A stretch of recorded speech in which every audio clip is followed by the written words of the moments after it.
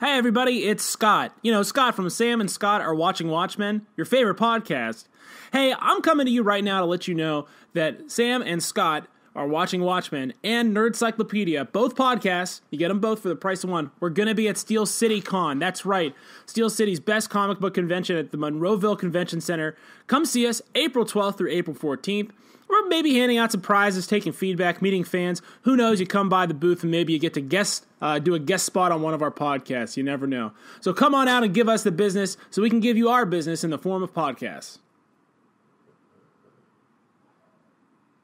If you're joining us today for the first time, this is part 6 of a multi-part series designed to help introduce and discuss the source material for the HBO show Watchmen.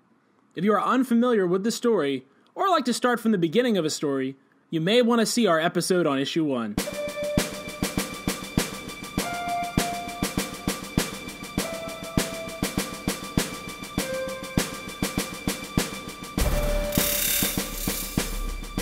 Alright, welcome to Sam and Scott Are Watching Watchmen, the show where we watch the HBO show Watchmen. I'm Scott. I'm Sam. And if you're joining us today, we're going to be talking about one of our favorite things, and that is the Watchmen graphic novel. We'll be talking about Chapter 6, The Abyss Gazes Also. And how are you doing today, Sam? I'm doing good. How you? Oh, I'm feeling great. It's Sunday morning. All right. You know what I mean? I'm chilling. I'm talking about one of my favorite things in the world, which is, you know, dark, complex comic books. So I'm having a fun time. Yeah, it's an awesome time talking about some really in-depth, deep stuff here, you know, sort of like blows your mind the way that, you know, this whole graphic novel is presented and how it's put out there, you know? That's right, because this is, you know, Chapter 6 is interesting because before we get into the story, let's talk a little bit about us. So, where can they reach us? Let's talk about that for a second. So on Twitter, you can find us. Yeah, so on Twitter, Yes. As Scott was about to allude to, on Twitter you can find us at Watching Watchmen. I'm sorry, Watchmen Podcast. I'm sitting up here. Okay, Watchmen Podcast. That's podcast with no T. That's T. one at the end. Watchmen Podcast. Yep. Also at Nerdcyclopedia. You can leave feedback for us at watchingwatchmen at nerdcyclopedia.com. Check out our Facebook group at Sam and Scott Are Watching Watchmen. What else we got here? We got some. You could also you know, find it wherever, you know, you listen to podcasts, your favorite podcasts. We're on TuneIn, iTunes, Stitcher, you know, Spotify. We got a YouTube channel now too. Huh? Yeah, we got a YouTube channel now and everything. So we're everywhere, guys. Come join the Nerd Psychos. Yes. That's what we call. Yes. There's no P, so it's okay. It's just NERDCYCOS.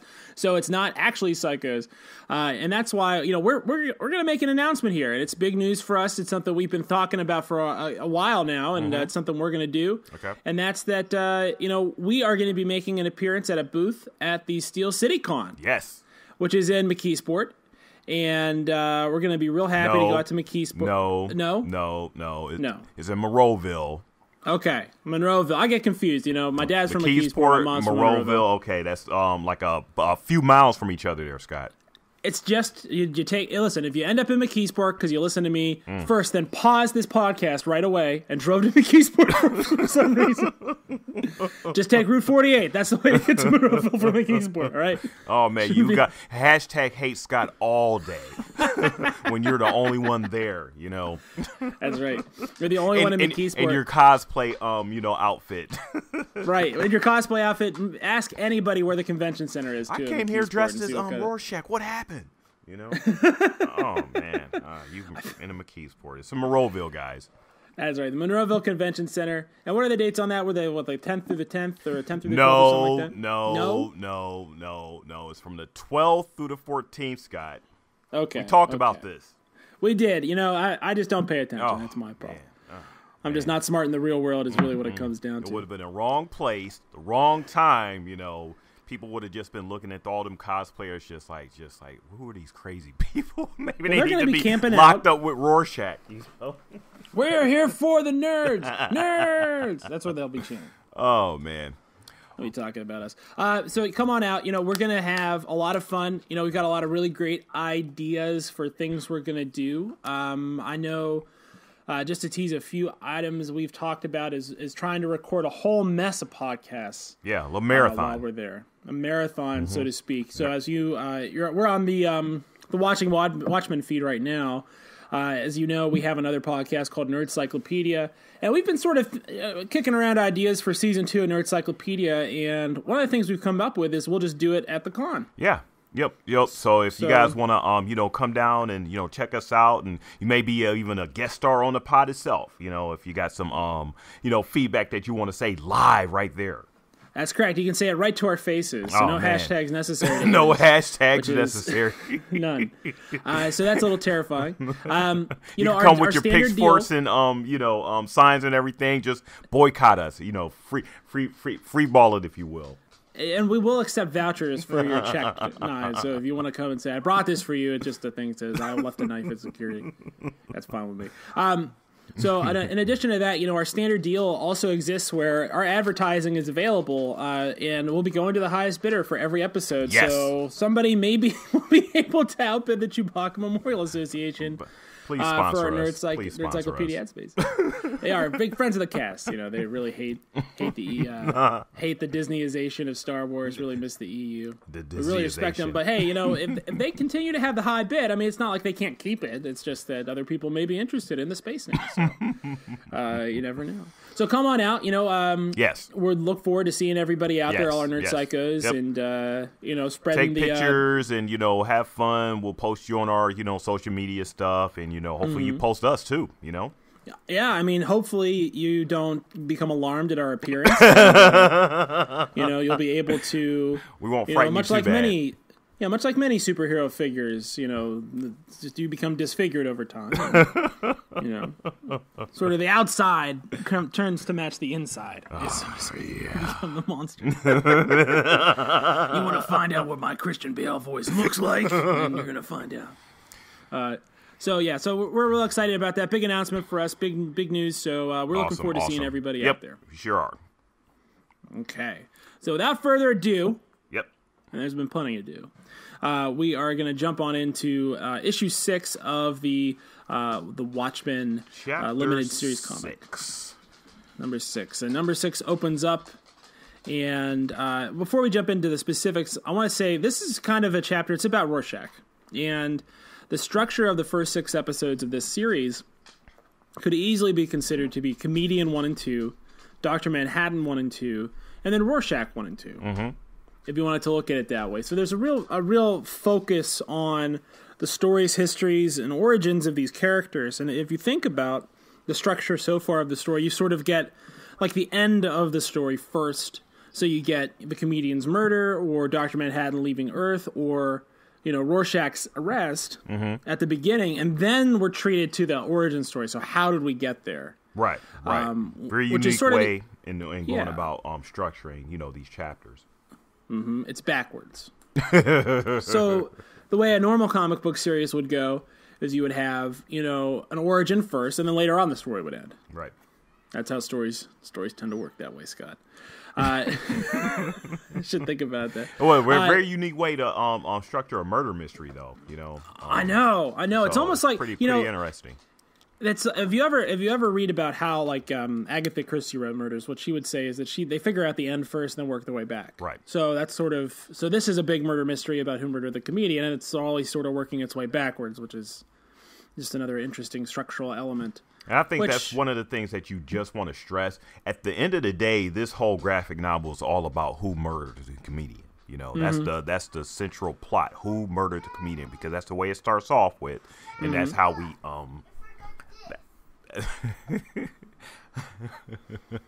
So we start off with that. Okay, absolutely. One thing I wanted to point out. Hey guys, say hi to my daughter. Hi. Okay, go back. Oh man, another one of those Nerdcyclopedia moments there. You don't get that from real podcasts. Not at all. Well, we don't bring in professionalism. We bring in other stuff. So we can. I'm just teasing. Everyone knows. My dog's been involved in this show intimately the whole time. She's tap dancing around me because her nails are longer. And and you will hear my kids from time to time. They're just like Okay. We're the type of comic book nerds that leave the full happy lives. And also leave the doors open. That's right. Oh man. Anyway, let's continue.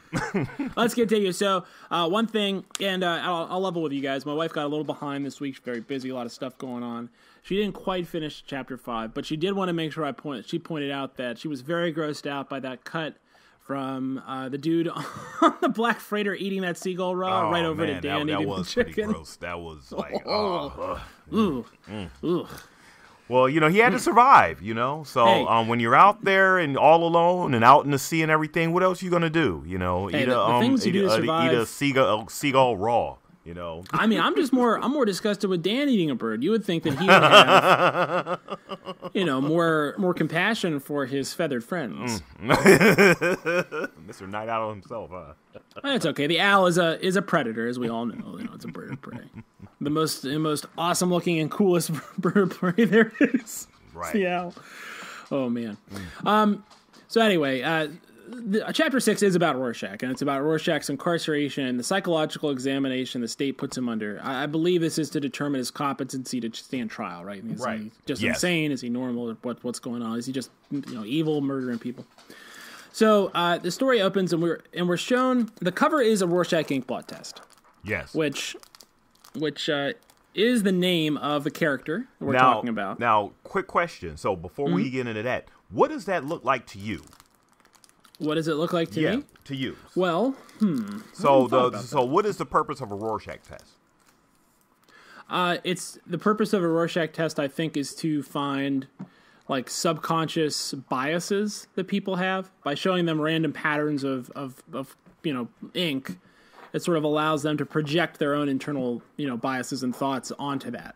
Okay. So it's sort of like the ultimate blank canvas. It's just a pattern of shapes that doesn't have any meaning, but there's something the human brain does. We find patterns, right? Even in things that have no patterns. So constellations are a really good example of this. Mm-hmm. Every society has their own. They call everything different. Everyone has different names for stuff, but they effectively, everybody has we draw these lines and these stars, right, to make patterns when there isn't one. Right. So the Rorschach test sort of does that. Okay. And so the idea is, when you look at the ink blot, if you are in, distress, or if you are, experiencing trauma, that you would see those things represented in the ink blot. So that is essentially what what the Rorschach test does. Is it can tell you what the state of mind is of the person. Okay. So what does the picture on the front look like to you? Well, I'd never thought about this as that I should have an answer to this question. So let me think about it for a second. Look at it here. This will make a really great podcast while I do that. It almost looks like, I don't know. It's hard. It just kind of looks like a bunch of. It looks like what I think it looks like because I've seen. It looks like almost like. I'm stumbling. It looks like the dog image at the bottom of that first page, just because I feel like that's what it's supposed to look like. You know what I mean? That's what Rorschach sees. I don't know. I've never really taken one before. Sam, what do you see in this ink blot? It looks like a butterfly to me. Maybe I'm having just I don't know. So it just looks like to me like a butterfly. Is it a pretty butterfly? Just like something that's flying and everything. Maybe I'm just predisposed to the actual chapter, so we'll get into it a little bit more. But I guess the question, the reason why I ask that question is because it could be anything. So once when we go throughout this graphic novel, we see these Rorschach's mask just changing into different shapes and stuff, and it could be anything, and it leaves everything up to interpretation. The Rorschach test was actually invented by Herman Rorschach way back in 1921 and everything. So that's where the term Rorschach actually came from. And but as Scott has said, you can look at these different patterns and just take anything based on what you're what I guess your whole mentality is, what your Right. whole thought process is. So while Scott may look at it as a, what did you just say? It looks like that dog at the bottom of page 1. Honestly, is what it looks Right. like. And I may see like a butterfly. So Right. I don't know what that says about either one of us. I don't know. Looking at the same picture, and this is what they use to, just determine individuals. I guess I assess an individual's personality and get an idea of what their realm of thinking is. Not to say that there's something true and finite or whatever, but it's just an interesting way of just looking at objects and interpreting. So it allows you to project your feelings onto the blank canvas. Is essentially what the Rorschach test does. Like, it doesn't bring anything with it. Right. So the description that you give ultimately can only say things about you because there's no design to these cards. They're just random. They're supposed to be random blots. Right. And so when we get to the end here, we'll want to talk about this a little bit, but Rorschach sort of feels that what's being projected on him is sort of the filth of society, right? The filth of the city is projected onto him. They're projecting that onto him. Right. Is what he feels. Anyway, so that's that's something that I think about him anyway. Right. One thing we also want to note too that this particular chapter, the captions come from the psychiatrist, right? Yes, from Dr. Malcolm Young's notebook. Yeah. So at first we get the beginning we get Rorschach's captions, and then we get into Dr. Manhattan's. Now we're getting into the mind of the psychiatrist. He wasn't really a major character at all throughout the novel, but it's a really interesting way to get into the mind of Rorschach, how he looks at Rorschach and what he thinks of him. Based on everything that we actually know of Rorschach throughout these first 6 issues. Right. And Dr. Malcolm Young is an interesting character. Like you said, he sort of just shows up here. He's got a few tie-ins to the world that we'll talk about, but he's sort of optimistic about Rorschach here at the beginning. Yes, so he's optimistic that Rorschach is responding to treatment, and he says, "I'm convinced I can help him. No problem is beyond the grasp of a good psychoanalyst, and they tell me I'm good with people." So he has a very high opinion of himself. And in addition to that, if you look at page 1, if you look at the face he's making in that middle panel of the 9, right, where he's sort of got his pen in his mouth, and he looks sort of arrogant and sort of like, the look on his face is one of almost like satisfaction. Like he's like, this guy's going to be fine. Arrogant, he's a pretty confident. butterfly. Yep. He can figure him out, solve him, help him, save him, if you will, and everything, because he's, a top psychiatrist. And literally, within 4 panels, immediately the Rorschach is playing this guy. I mean, like, it's whiplash right away. Like, there's no lead up or runway or like a position where maybe, Yep. Maybe this guy's got a handle on it. Nope, right away. Yep. A pretty butterfly. Just telling him what he wants to hear, in that great Christian Bale voice that he has, I see a pretty butterfly. Yeah, he says his responses to the Rorschach block test were surprisingly bright and positive and healthy. I really think he might be getting better.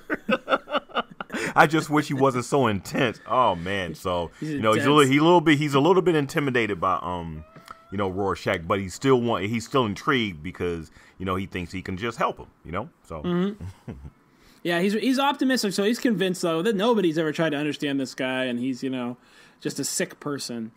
And so we see another ink blot here. And this ink blot is less like a butterfly. It sort of looks like maybe caterpillars laying next to each other or something like that. And what happens here, so we're sort of taken into what Walter really sees, what Walter Kovacs or Rorschach really sees here. And he remembers his mother, who is, seems to be a prostitute. Right. With a client. And he kind of comes in and says, "What are you doing?" And the guy, John, gets upset and leaves and throws her $5 and takes off. And then his mother is abusive toward him, blames him for what happened and hits him and smacks him, and it hurts him. Yeah, this this page here is just all types of wrong here. Number one, you wouldn't really see this in a like a regular superhero comic and everything. So, oh no, wouldn't see. really different adult way of coming about comic books back in the 80s, as we'll just keep alluding to and just keep referring to. Different way of storytelling. And, origin telling, this is what he saw when he, yeah, go ahead. So think about how he sees his mother here, right? And compare, and so in the context here, Rorschach does not like, he's misogynistic, he hates women, does not like his mother. It's very, this is not news, it's just how he is. Super apparent. So he's very against his parents. He thinks his mother is like the worst type of person. And think about how we juxtapose that with how superheroes in our reality are viewed. And think about how we think of like Batman's parents or even Superman's parents, and I mean both sets of Superman's parents. Even Pa Kent and the L's are sort of selfless and positive and viewed as paragons of virtue. That's a super great point, because you really don't see any, well, as far as I've read them, you don't really see any flaws. They haven't been written with any flaws, so we don't really get into like the backgrounds and like the intricacies of like Mom, Pa Kent and everything. The story is essentially focused on Superman. Right, we don't see Thomas Wayne's gambling habit. No, you know what I mean. Like we don't see that stuff. we don't see also his infidelities and everything. Right. Marthas aren't out there, doing work like this. So. right, and to bring up that point, I mean, you assume him being a philanthropist and everything, Thomas Wayne, that he may have had discretion and stuff, but of course, we don't go into that. Right. I mean, he was a doctor. These people are perfect. They're so the action in this classic superhero story is the severing of that link between the parents. Right. So when Pa Kent dies, or Batman's parents are murdered, or the Elves send Kal-El away from Krypton to send him off to save his life as their planet explodes. That break is what causes the superhero origin. Right. That's the pain that they feel that they need to assuage. And for Rorschach, he sees that in exactly the opposite. What causes him pain, what underlies everything for him, is a broken relationship because his mother was there. Because her actions harmed him. Such a really great, astute interpretation. Well, not even interpretation, but just a great viewpoint of how of that split, of that break, of how he ends up seeing like the world, and what makes Rorschach Walter Kovacs. Why does he hate women? Because he does not. It's because he hates his mother, and he hates his mother because of the things she did. So that's sort of where that comes from, right? That underlying sort of sense of harm, I suppose, that he feels from the relationship. So I mean, so basically, he sees his mother in the middle of having sex with a John, which is just probably. He has no wherewithal of what is happening at that moment until he actually grows up and knows what remembers what happened and and has to interpret that and dissect that and psychologically deal with that. In the meantime, knowing that his mom was a prostitute and stuff, so at this point he's not knowing anything. He's just thinking someone is hurting his mom. Yes. So he's in like protection mode, but his mom is just, confusing him because she's the very next page, she ends up slapping him, Yeah. Yeah, so she blames him for him coming in. Like she's like, this is an awful thing. And so he relives this traumatic this terrible experience, this awful experience from his childhood. And then you see the look in his eyes at the top of page 5 here, where he's looking at the card, and he looks just like beat up. Like he looks angry. And then in the next panel, he says, "Some nice flowers." Dr. Young is ready to believe that right away. He's like, "Yes, excellent." Yeah, I mean, it kind of makes you think, okay, this is a top psychiatrist and everything. And he's just ready to. He's just so cocky and confident in his efforts to bring down, to figure out this really top villain. I mean, not villain. I'm sorry, the vigilante that they've been trying to get under wraps for so long and everything, and finally he's the one to actually dissect them. So he's feeling like super confident and everything. Just to go back a page with with Kovacs here, Rorschach, as a youngin', I can't help but feel sorry for him in this fourth panel here. He's traumatized, man. He's like, okay, Mom, what just happened? And his mom just, slaps the crap out of him. She calls him a little shit. And he's just like, Mom, what happened? And she goes on to I don't know if she's abusing him, but that's what the silhouettes sort of interpret. And the last panel he just is what he sees as a Rorschach test and everything. And like Scott said, he tells the psychiatrist it's just some nice flowers. Some nice flowers. But it's just really crazy to me, and it sort of makes you put as much as what we find out Rorschach has done throughout these first 6 chapters, the first 5 chapters, to really go into this. And it'd be really fun to hear Holly, your wife's interpretation.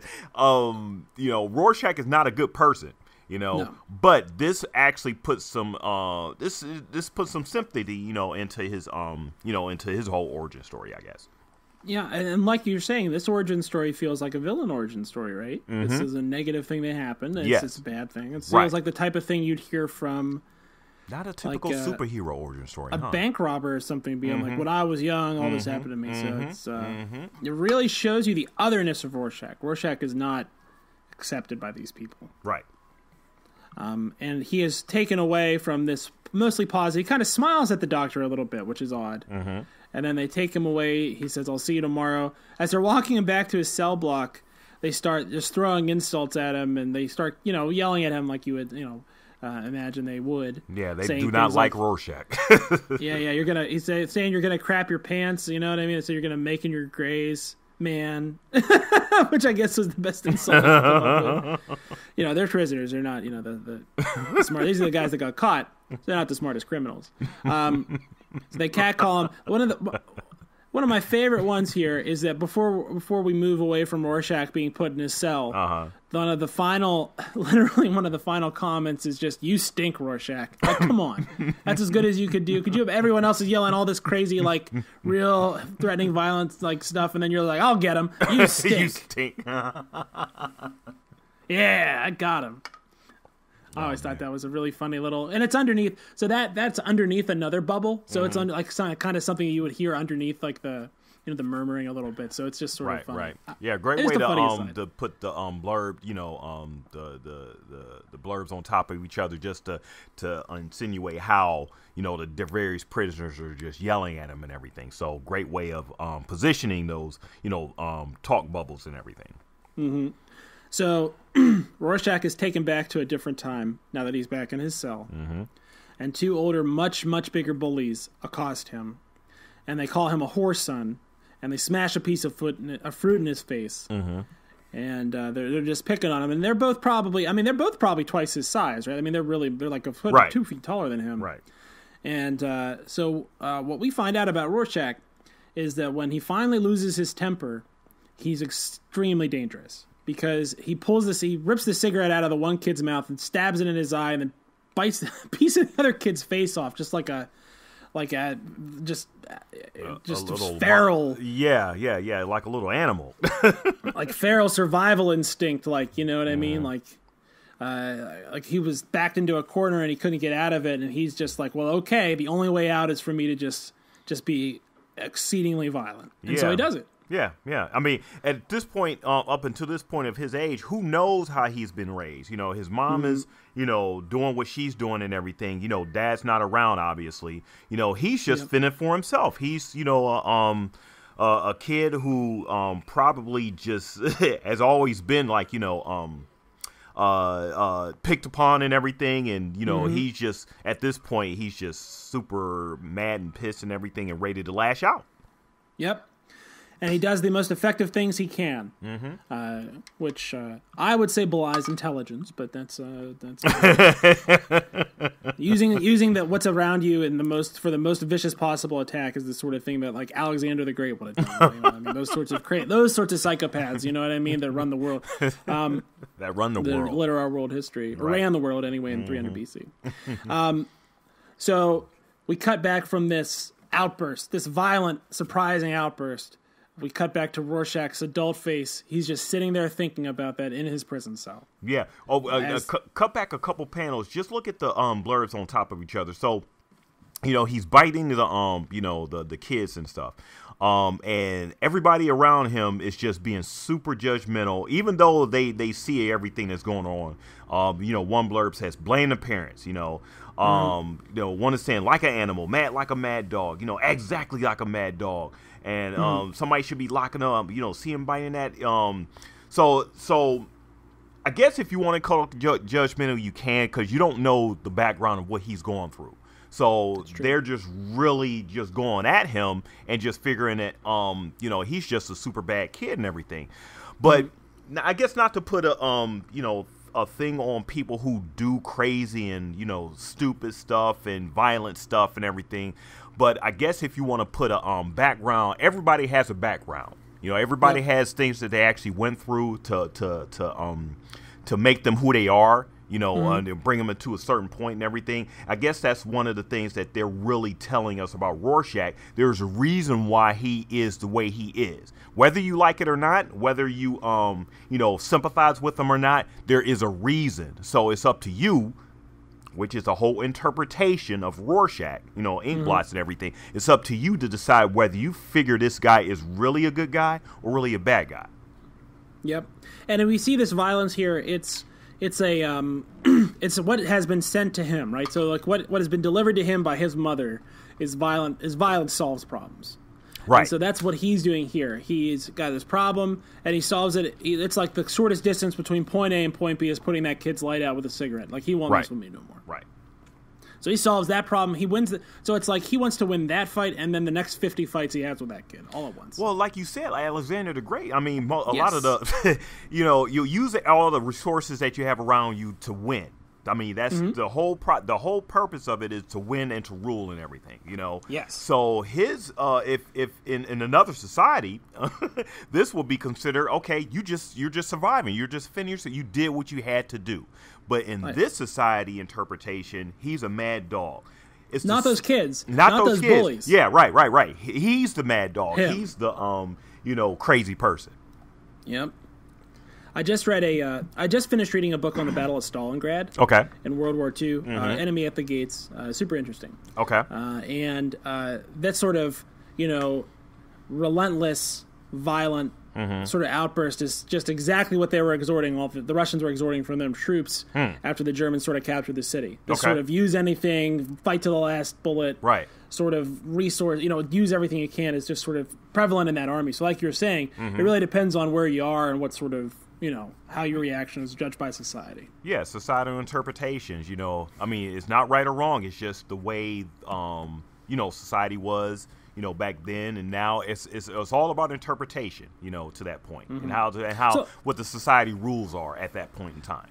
So how do you think our current society would view this a little differently than I guess this is probably around 1950, 51 New York.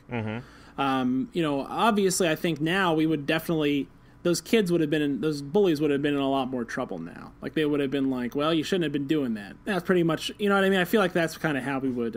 Well, I guess if you want to go a little bit into the social media aspect of it, something like this, if it was all on the news and everything, social media got his hand. It's a thing right now where social media has its handholds on everything. So everybody has a opinion, everybody has an interpretation. So something like this happens.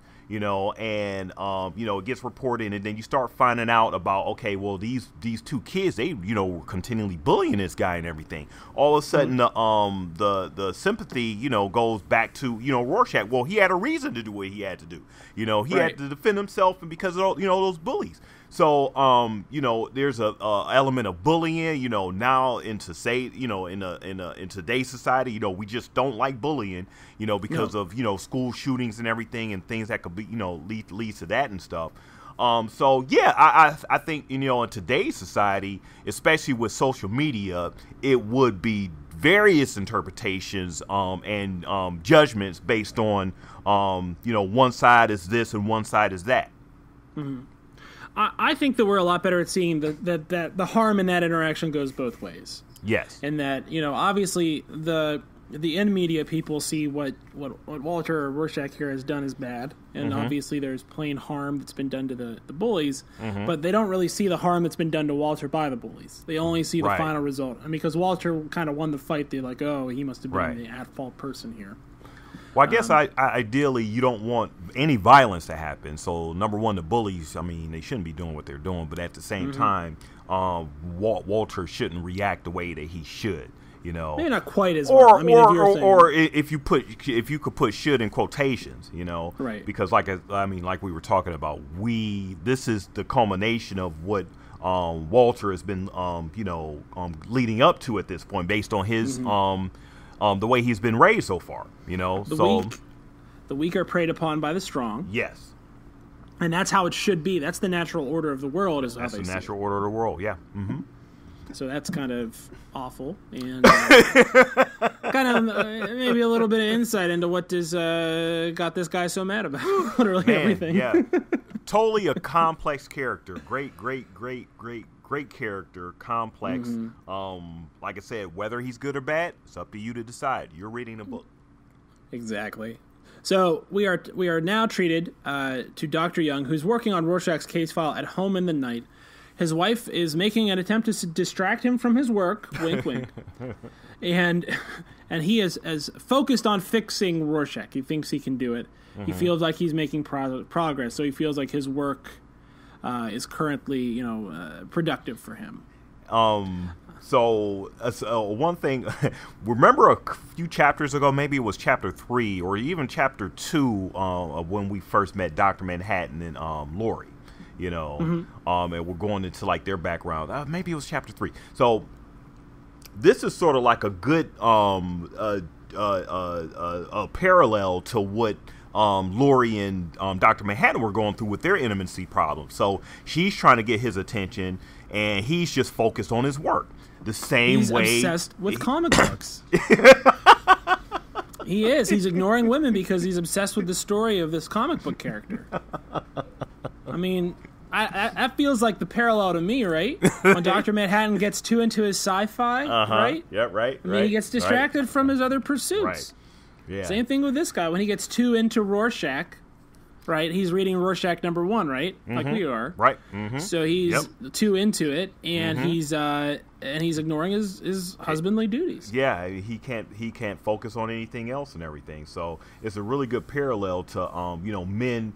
And they're just being so focused on their work and everything, they sort of ignore all their like Scott was saying, husbandly duties. Focused on their work, focused on Star Wars, focused on Watchmen, making a podcast with a whole bunch of episodes, ignoring their husbandly duties. You got to balance that out, guys. Is what we're saying. Got to balance that out, or else the house will go bad. You might end up out in the streets and stuff. So. Yep. Or because you have an emotional responsibility to your partner. You can't be ignoring them to live in your own little world defined by at work or anything. That's important. It's an important little thing there. I think it speaks to me. Bottom line is, his wife is concerned because he's just way too focused. Because nothing else matters. Nobody else matters. We're both happy, right? It's like, why are you feeling so much empathy for this character that's Rorschach, right? One thing I want to mention here at the top of the page, this is where he says that he did really well at school, and he was quiet, but his mother was murdered brutally, and when he found out about it, he did not vow to get revenge or put the perpetrator behind bars or clean up the city. He just said good. He just said good at the age of 16 when being told his mother had been, like, brutally murdered. The word brutally is in the text here. So it must have been brutal. And that sounds like the origin of a villain, you know. It does. Okay. Mm-hmm. It doesn't sound like Batman wouldn't have done that. No, not at all. He wouldn't have been, like, good. Superman wouldn't have done that. Peter Parker wouldn't have done that. Nope. But, you know, this is where we start with him and everything, you know. Just screams all around, you know. Everybody's scared by Rorschach. Yes, utilitarian nihilism. All right. So yeah, like Scott he says, you know, his one word reaction to his mom just being brutally murdered is good. So that's good.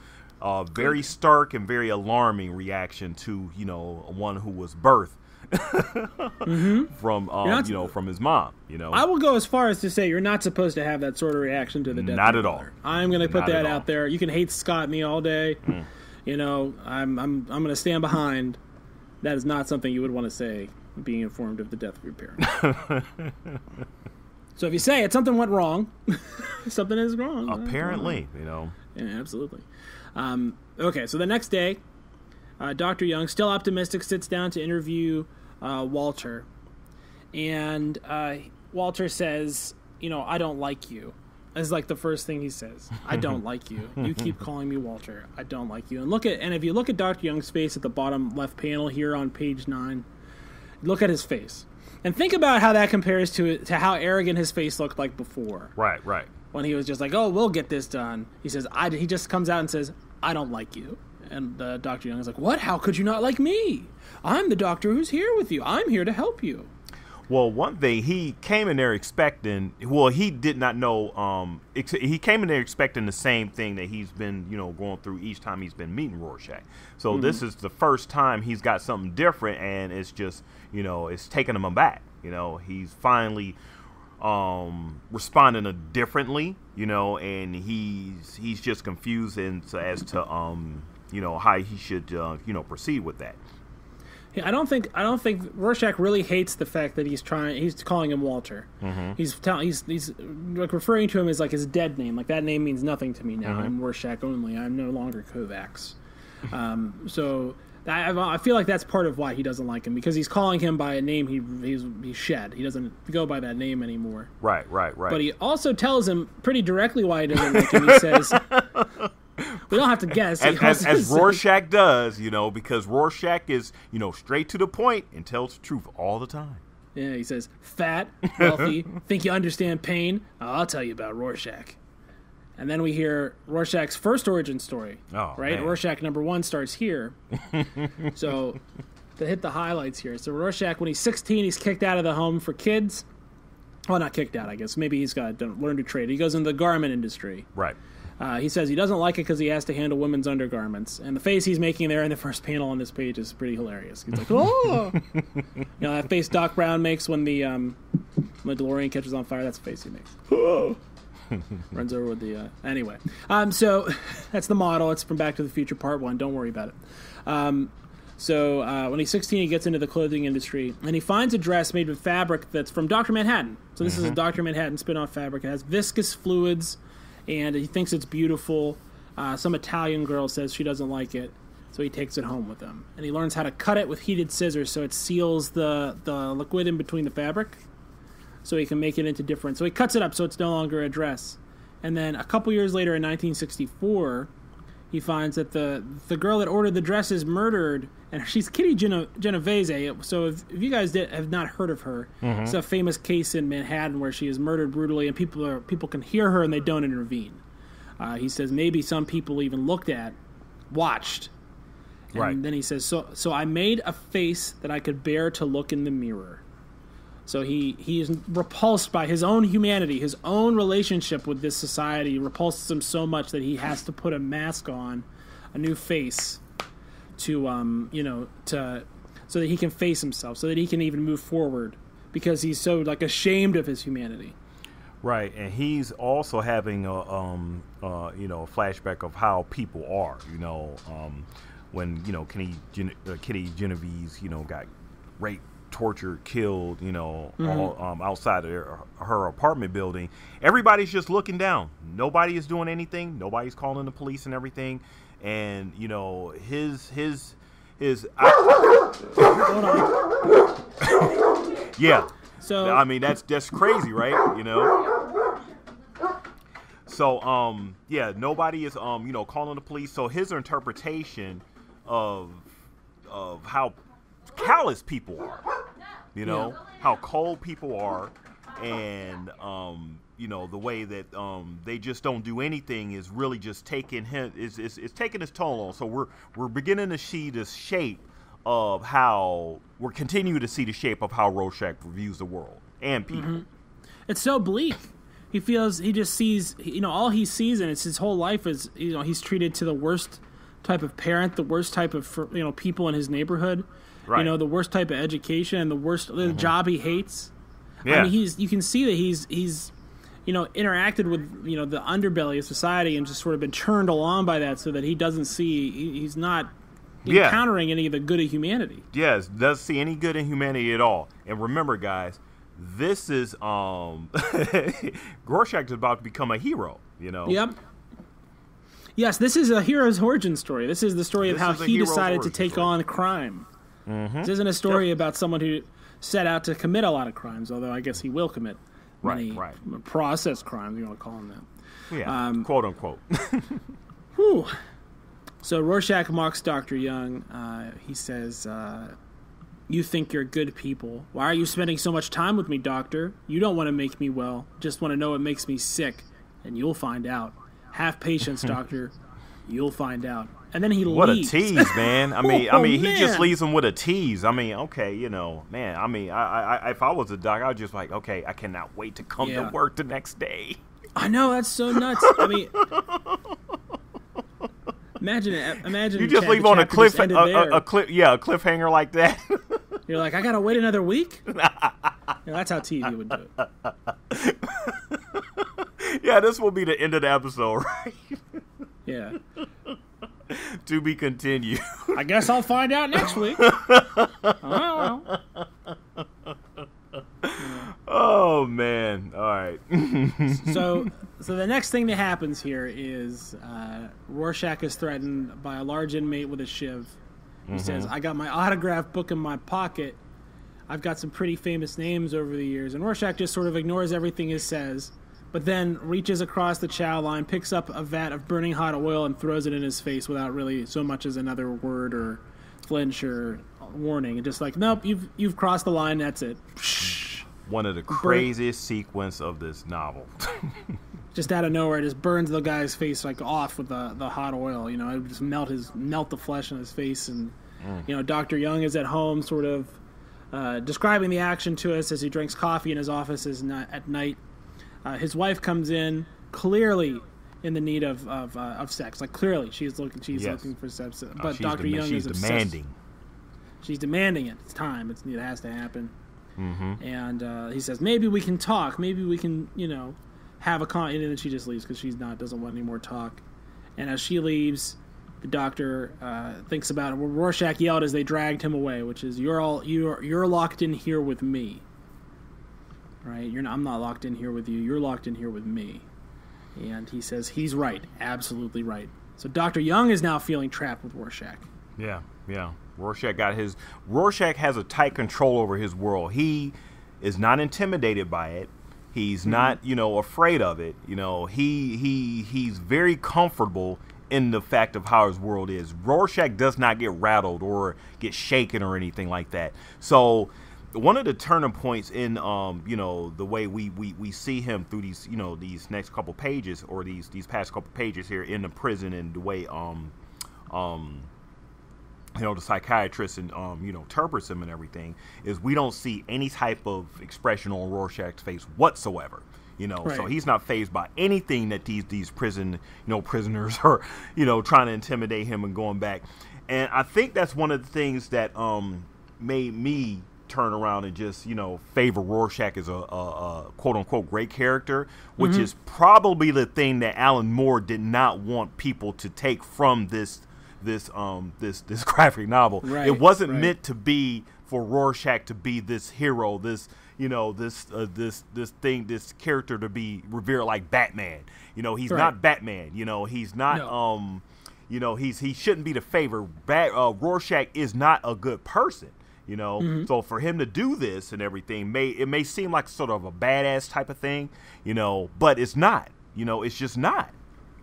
He will defend himself by any means necessary. Mm-hmm. And like I said, I just finished that book, so it's in my head. It's exactly like how I think when you talk about the context of World War II and how you think about Stalin, right? Mm-hmm. I mean, Stalin, if you think about the German-Soviet War, Stalin is seen as the hero in that, and probably rightly so, although, he is not, by any stretch of the imagination, a heroic person. Mm-hmm. The things that he did to get his nation through that conflict were terrible, awful. I mean, he sacrificed millions of lives just because he had to, and that was after he'd spent the last 20 years solidifying his grasp on power and sending millions of people to the gulag and planning famines and things. And he's just Rorschach strikes me as a very just tough person. Yeah, and I think that regardless of their motivations and what somebody does with that, I think we admire that as people. Right. And that's what we admire about Rorschach. It's that lack of compromise. He will not compromise, and he will, by any means necessary, defend himself. The ability to survive, to do anything to survive. It's a thing, I guess, within all of us. As I guess as human beings, we have all our ways to survive. But some people, are really put to the test and pressured, and really have to do a lot more to fight. And that I guess it's like maybe this is what you're saying, is that they have to fight to live in this world, to do the things that they need to do. So the interpretations of a hero and a villain is left up to it's in the eye of the beholder. Something that could be interpreted as a hero's plight and everything is the exact opposite of the person that actually being affected by the hero's plight. So you talking about Stalin and everything that he did and everything, he's looked upon as a hero in a certain aspect, but that context, let's be very clear about that. Yeah, in that context, but but to the people he was actually hurting and everything, he's looked upon as a villain. Yep, that's true. And one of the things that I really enjoy about this particular little scene here, this fight that he has in the prison, right, is that he doesn't fight fair. That guy's got a shiv. He doesn't say, "Let's fight. Let's have a fist fight, and I'll best you." He just disposes of the trash, right, using what he has.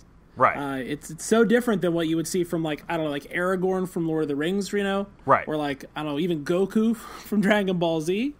You know what I mean? He wouldn't want to have an unfair fight, but Rorschach doesn't care because he doesn't see the other participant in the fight as having any value. So he just disposes of the trash. Well, maybe you can also look at it too as maybe an Americanized version of in an Americanized, because Alan Moore, he's from England,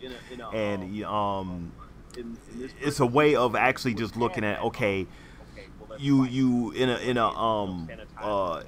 this prison sequence here, you would have had that let's fight, let's go ahead and sanitize this and actually make it into a way where it could be more sane, more more palatable or whatever, to like the viewer, to the reader or what have you, to make it a little bit more less violent and everything. But no, he goes straight to the most violent, the most simplest, which is probably the most if you want to call it humane, the most logical surviving aspect. Get the vat, pour it on the guy, and dispatch of the trash just like that. No need for a fight. Why go for a fight? It doesn't make any sense to do that. Why fight the next guy that's going to just come up to you? Right? Like if you say, let's have a fair fight and square off and have fisticuffs, guess what? The next guy in line is going to get in line.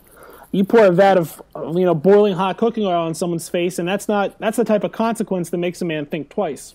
Yep. So there's a deterrence. There's a deterrence as well. There's a one of the uses for the law is it's designed to provide a positive example, right? So it's designed to say, if you follow the law, you'll be living the way we want you to live as a society. One of the other things the law does is it's designed to deter malefactors, right? So if you think, I would murder this person, but I'd get caught and then put in the electric chair. That's the sort of thing, right? So there's this retributive, like he sees value in that retribution, right? He sees a basic value in that, which is super interesting. Yeah, exactly. So, yeah, Rorschach is he's a very complex character, to say the least. You know? Yes. So Rorschach says he started out soft. I let them live. You know, and the doctor says you weren't really violent, other than these murders you say you didn't do, until about 1975.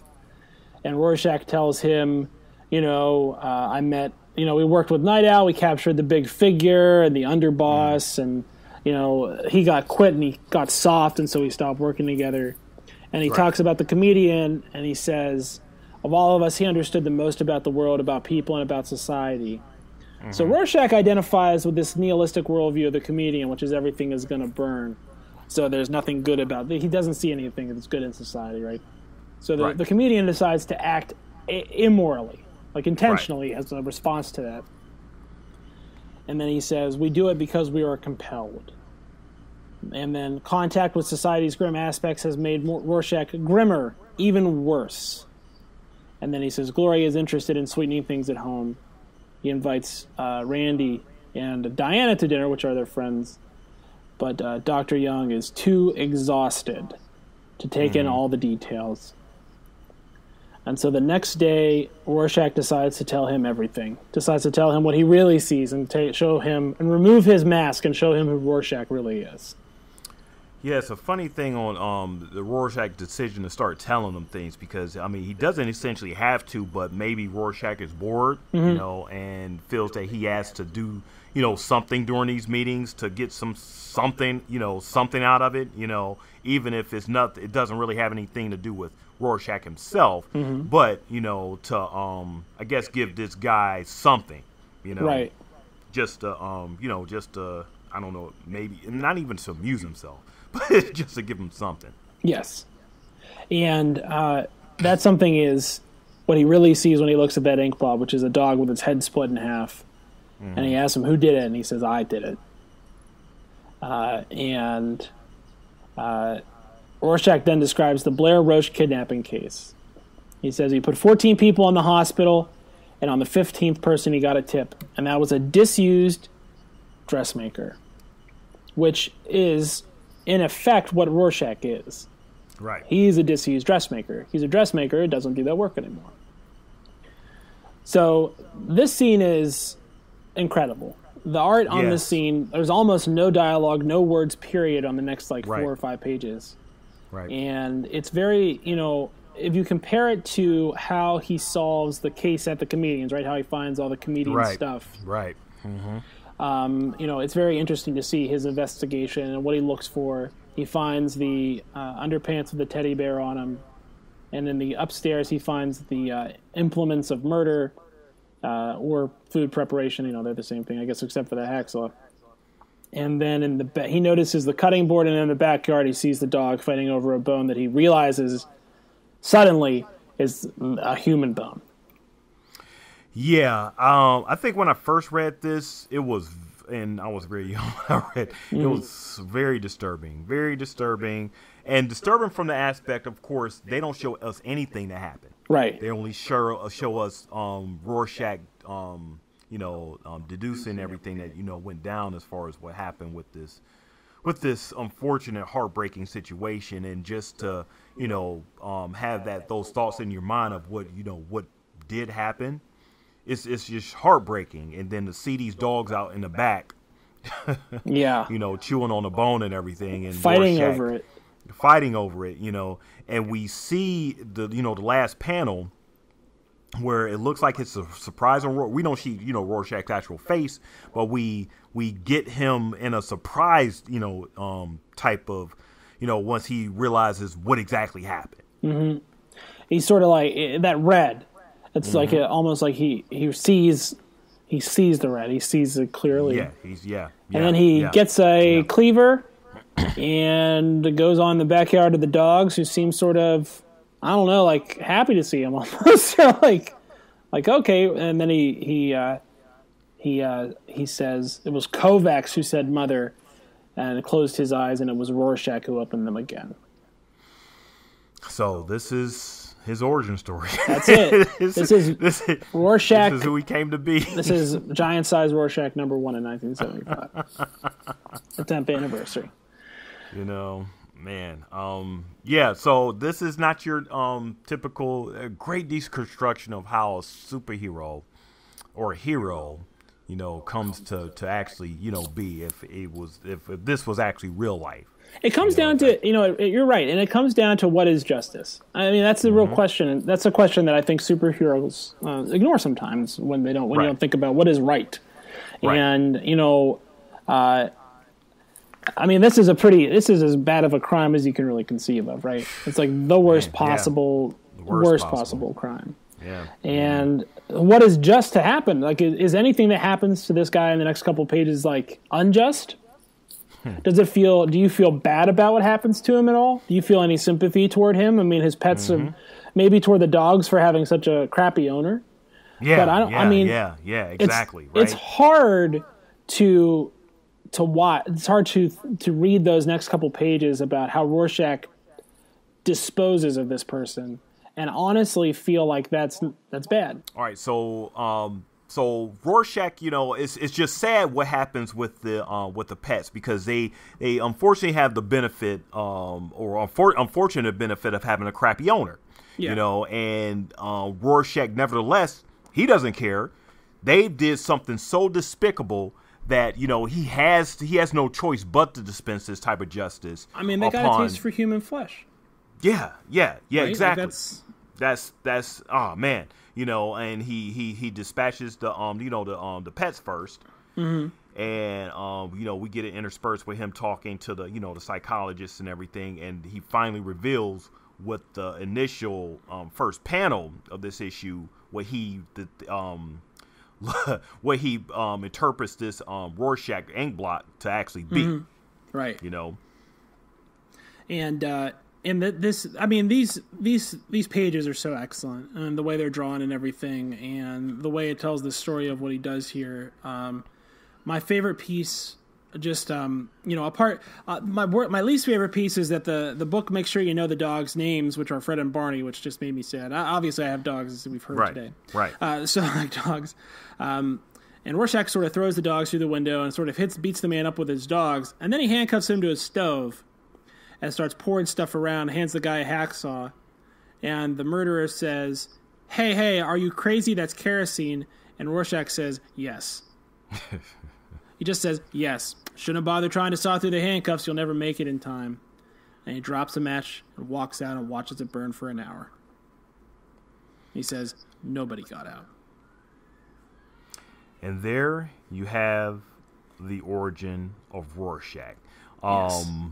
So before he even starts with, going to this guy's place, trying to find like the baby, we see Rorschach in his adventuring, as Scott was saying, with Night Owl, and the meeting with the crime busters, and him dispatching a thug in the alley and everything. So this was all Rorschach just being just regular Rorschach, just Walter Kovacs as Rorschach. And then, once this event happens and, the toll it takes on him and everything, we already seen, Rorschach growing up. He's seeing like the most depraved. I mean, he's seeing like the craziness of humanity, and he already has it in his mind, how humans are, how people are, and just how cold and callous they are and everything.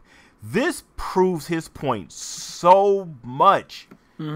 That it's probably not even shocking to him at this point, but he's had it up to here. He's done. When you feed a baby, to pets who have no wherewithal of what their owner is, it is an actual crime. So he doesn't think the dogs are redeemable. He doesn't even think That's the how bad dogs it are exactly right. So what could have been an origin story for a villain actually ends up becoming a origin story for what eventually is a costume hero, I guess.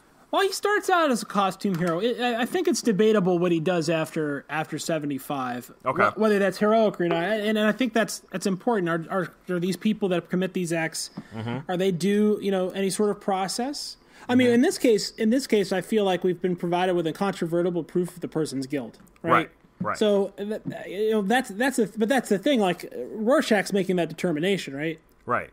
Yeah, who is the judge? Who is his jury? I mean, we've seen how petty he is. We saw him at Jacoby's house saying, like, ooh, these apricot pills are bad. Right. He's like, I'm using them, man. I'm the scammee. I'm not the scammer here. But this is the point where he just snaps.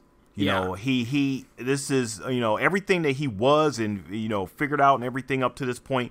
This is where he just snaps and just becomes this cold body, and Rorschach, the mask, the fabric that's over his face, is his skin, this is that Batman tendency where Bruce Wayne is really the false person. Batman is the actual person, Yes.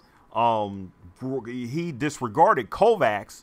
Kovacs is no more. Rorschach is a person in his body. And this is who he defines Rorschach to be in this moment. Crazy. Yes. The birth of Rorschach. The birth of Rorschach, The real Rorschach. I've been bubbling under the surface for all that time, and it finally came out. So now he no longer feels society's... he no longer feels the answerable to society's concepts of justice. There's only absolute justice that he imposes on society. So I guess the question, is he right? Based on everything that you can't really say, okay, if you went through this, would you interpret things the same way? But every philosophical discussion like this, where you have a conversation where you're talking about right and wrong and justice and not justice, is it all comes down to perfect knowledge, right? So if you could know the truth about something, you can make a determination one way or the other. And the criminal justice system, as we've constituted, is essentially our best shot at getting that perfect, right? Right. So what's dangerous is if Rorschach suddenly, starts accepting lesser, evidentiary standards than what he's found here with the remains and the implements and the evidence of the person. You know what I mean? He has all that together. But if you think to get there, he had to do things society wouldn't. He had to put 15 people in the hospital to get the tip. Right. I mean, think about that. You know what I mean? That's not something, the Eighth Amendment's very clear about that. We don't do that stuff. Right. So it's something where only he could have solved this crime. But then again, is what he did, does that undo the goodness of solving it, right? Does this murder that he's committed, this extrajudicial killing, this real vigilante killing, does that undo any of the positive changes that he would have made? I don't know. That's the question, right? That is severely. I mean, it's a great question. He actually he makes a point in his fourth channel fourth panel on page 26. Existence is random. It has no pattern save for what we imagine after staring at it for too long. No meaning save for what we choose to impose. So this is Rorschach in a nutshell. He sees something, and he interprets it based on his the randomness of it and everything. He sees a randomly morally blank world. So what he can do is he can scrawl his own morality on the world. So he feels free to morally act in the vacuum of morality. He sees there as being no right or wrong as our society would show it. So he's going to show us how you deal with right and wrong. Right. He's that example. Right. Black and white, no gray. Black and white. There's a mix. Stays separate. Beautiful. So that is definitely poetic. In a very violent chapter, guys. Violent. A very beautiful way of presenting something so crazy, to us, to really have us understand an element of the human condition, of the way through the subject of superheroes. Imagine that, it's crazy. And then we have the last couple panels where the Randy and Diana are over. The psychiatrist is shocked. Yeah, he's shook. He's messed up. Rorschach leaves him. Does that answer any of your questions? I just blew your mind. Oh man. And yeah. So we just going, and the psychiatrist, he goes walking down the street, and we're just treated to different panel shots of him and his wife, them going out to dinner. Scott going to them going out to dinner, and the way the psychiatrist talks to his guest. Oh my goodness, this scene here, like, so okay. So I watch a lot of like investigation, discovery, and read true crime stuff, and I'm voyeuristic like that. I have that, I think it's interesting to get into the heads of what makes people do evil things. It's one of the reasons I like this work so much. Mm-hmm.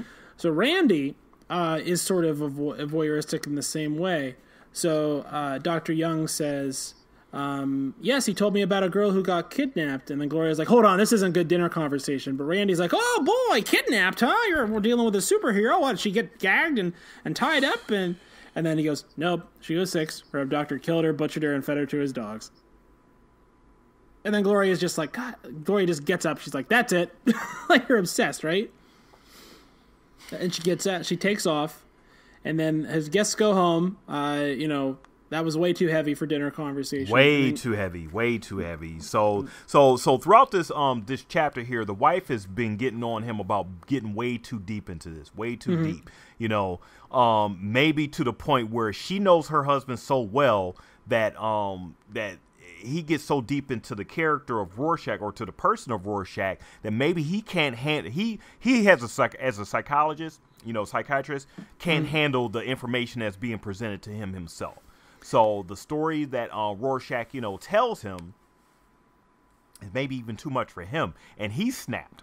Well, this dude's problem is that he has too much empathy, right? Mm-hmm. He feels like, I can fix this, I can do this, and I talk so much to Rorschach, I'm starting to empathize with his worldview. It's starting to infect me. This negativity and this blackness of his life is starting to infect me. And it's the opposite of Rorschach's problem, because Rorschach's problem is that his empathy has been drained out of him, right? Right. Because no one's had any for him his whole life, so he doesn't have any left. And finally, that story he tells is the very tiniest little end of it leaving his body. So he no longer feels empathy at all. So he is able to act morally. He's able to, do things. And because, Dr. Young is almost frozen in his empathy. Right. He's impotent. He's unable to act because he's feeling all this pity toward Rorschach. Right? Because there's nothing. We're alone. There's nothing else. This black depression is sort of, it's sort of just eating him. Yeah. From the inside. And it's because he is empathetic, and Rorschach would say it's because you're weak. And then we get a Nietzsche quote at the end. Like, my goodness gracious, we get Friedrich Nietzsche at the end here. Yeah, which for me is just it's crazy. The Nietzsche quote and everything, and not to mention that his wife just hurls all types of crude sexual insults and everything. In my head, I'm like, I wonder what she said. Exactly. What do you think she said? She's just so disgusted with this guy, at this point and everything. I told you. Now, she's subjecting him to all types of just insults, but he doesn't feel anything. All he's doing is just looking at the ink blot, the same ink blot that was in the first panel, guys. And now he's looking at it. What is his interpretation of this? And he's just looking at empty meaning its blackness, and the fact that they're all alone and there's nothing else. So his wife's insults, that doesn't mean anything to him. It doesn't even matter. The page goes to black at the end, and like Scott was saying, Nietzsche at the end, battle not with monsters, lest ye become a monster. And if you gaze into the abyss gaze also into you. Mm-hmm. So whatever is looking at you is staring right back at yourself. It's a perfect mirror. Yep. After the ending of the story, we are treated to the police informational packet about old Rorschach here. Which I love these tidbits at the end of the chapter. Such a great read. I mean, it even has like his dreams that he had when he was 13, and like things from the Charlton home, and you know, things he's written about his parents, and like little doodles and stuff, and then at the end, at the very, very end, right before we move into the end of chapter 6, there's a note at the bottom right, and it's from Dr. Young, and he says he promises to be a complex case. He's got an extreme personality and extreme vigilante activities. It could be possible to identify a syndrome. In any event, keep notes with an eye to possible future publication. First interview with Kovacs is Friday afternoon. Looking forward to it. So, while Rorschach was right?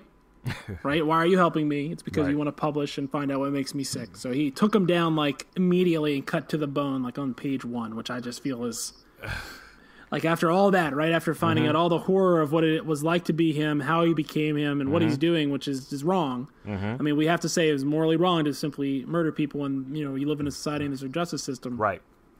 At the very end, we find out that he was 100% absolutely right in his very first takedown of Dr. Young at the beginning of the chapter. Oh, he broke him down like boom, big time. I see you who you are, and this is who you are, and this is what you turn out to be anyway. So Rorschach was. So I think that the thing we need to take away from this, at the very end of issue 6 or chapter 6, is that we find out that Rorschach is a monster. Rorschach has no empathy. Rorschach thinks the world is evil. And the last thing we find out in chapter 6 is Rorschach was right. Pretty much. That's heavy. Pretty much. That's heavy and very, very well. And this is little compared to what's about to happen. Right. This is small potatoes, guys.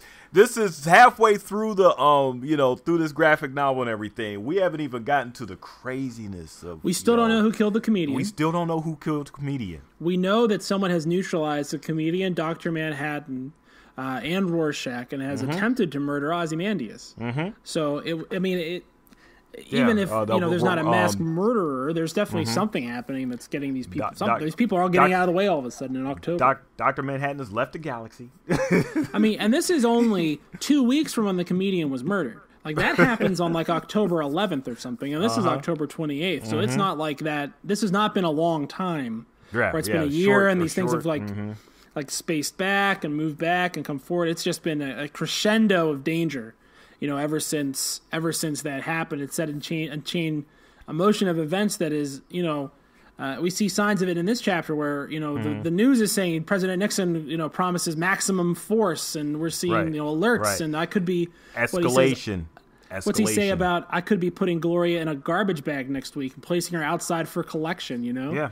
Like it's just so. This is the tension of this time is just so. Everything is just happening, all at once in a short time span, and it's escalating. We're just getting escalation. So the tension, the great thing about this 12-issue maxi series and everything, graphic novel, is that we get tension filled chapters, leading, and we're just feeling it pulsing and pounding like a heart, just, going harder and harder and harder. One thing I did want to just look at the end of this, confidential and everything, we see Walter Kovacs, 13, when he was 13 and drew what was in his dream, and it's just right.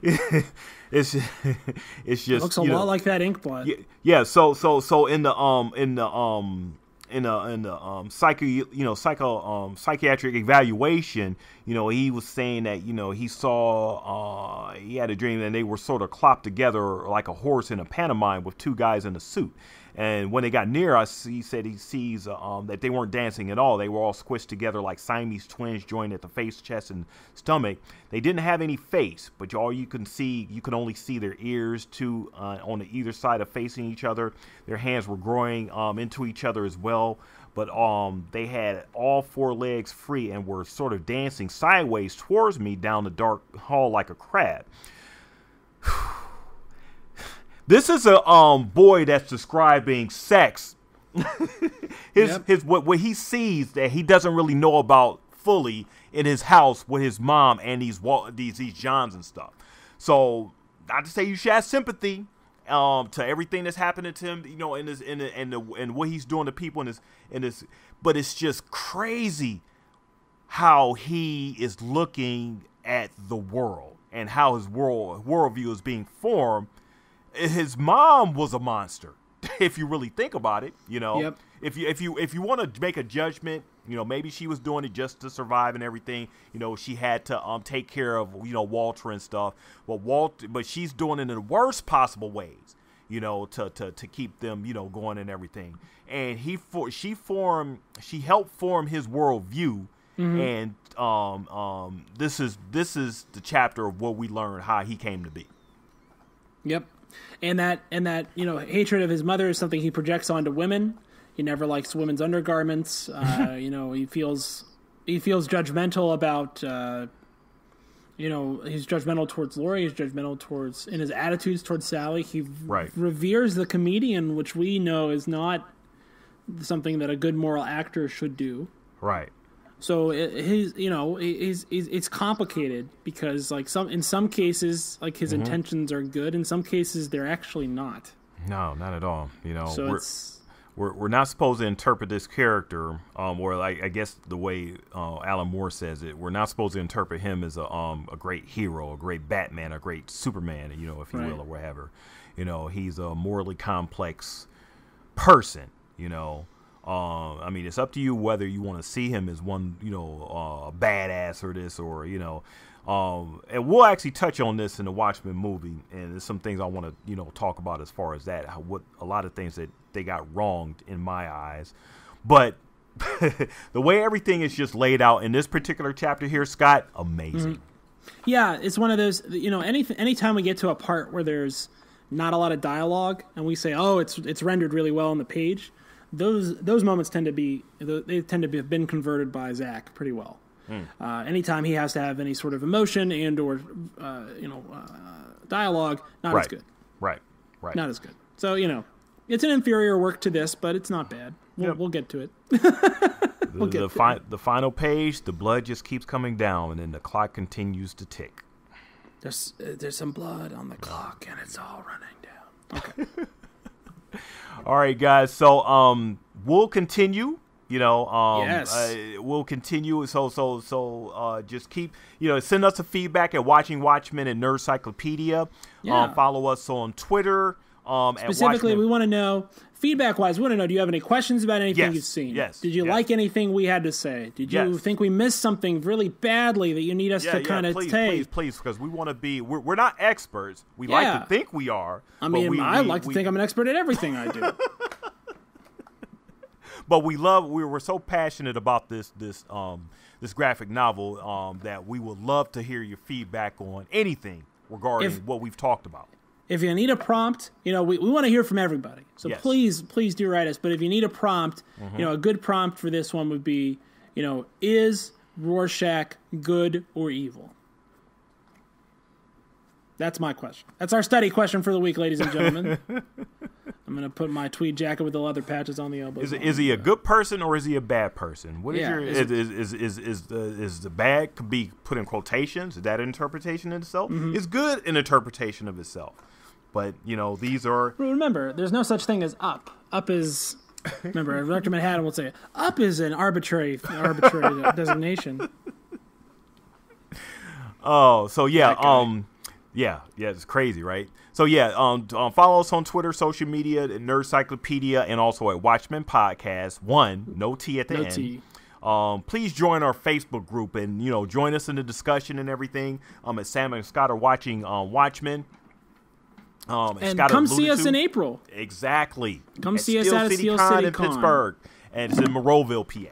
Yep, we're gonna be there. It's gonna be great. From the 12th through the 14th of April, guys. You know, we would love to see you in person and, you know, shake hands and, you know, we'll even kiss your babies, you know, or if you let us. I'm not kissing. Not kissing any. Okay, all right. No, I'm not running for. We're not going to go that far. No, we're not. Look, we'll wave at your babies. We'll wave at them. Oh man, but yeah, enjoyed this episode, guys. So you know, just like I said, leave us that feedback, and we'll see you when we see ya. Yep. Thanks so much for listening. We'll see you soon.